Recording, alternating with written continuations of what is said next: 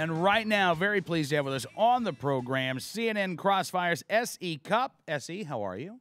I'm great. How are you? I am excellent. Thank you for joining us. I'm glad to see you survive the SHOT Show okay.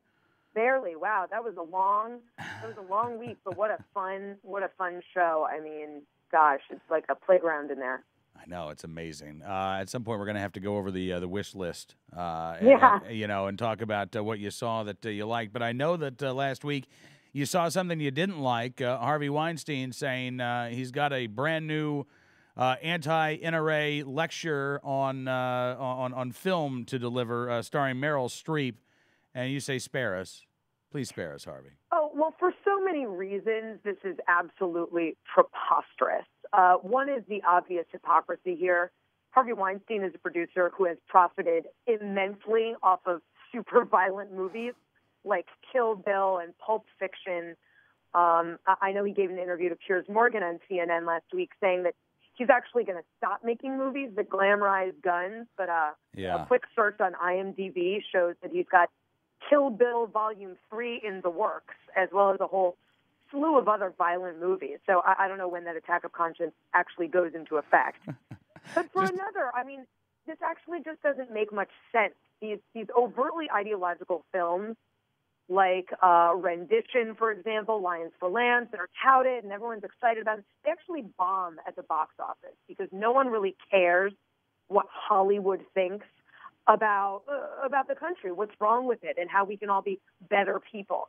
It's just not a voice that we listen to. And finally, if you look at other examples, for example, Michael Moore's anti-gun movie Bowling for Columbine, which is actually a documentary, so full of facts, and actually very successful. It was critically and commercially successful for Michael Moore. He won an Oscar for that movie. Since the year it came out, 2002, gun sales are up 54%. So it's not like even a successful anti-gun movie moves the needle on gun ownership or gun sales. We just don't care what Hollywood thinks on those issues. So I wish him luck in this endeavor, but it's ultimately going to fail and really only seeks to embolden NRA members.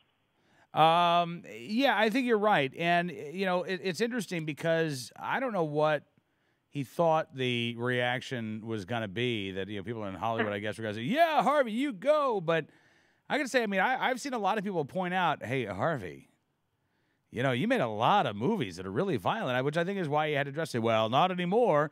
Okay, put your money where your mouth is. Give your residuals to Mayor Bloomberg. Let him, dedicate all of those monies to various gun control efforts. Otherwise, come on, stop it. You're an entertainer. Stick with entertainment.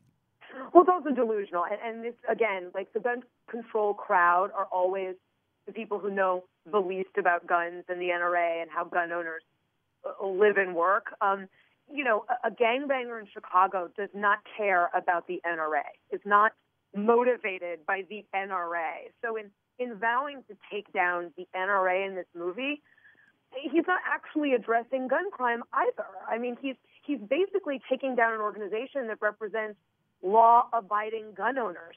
Why is this his target? I mean, it's almost as if he doesn't even understand how gun ownership and gun crime work. And that's actually, I mean, that's par for the course. This is not a group that traditionally is interested in facts or accuracy when it comes to gun crime. So I'm actually looking forward to this. I hope it is as delusional and preposterous as I believe it's going to be.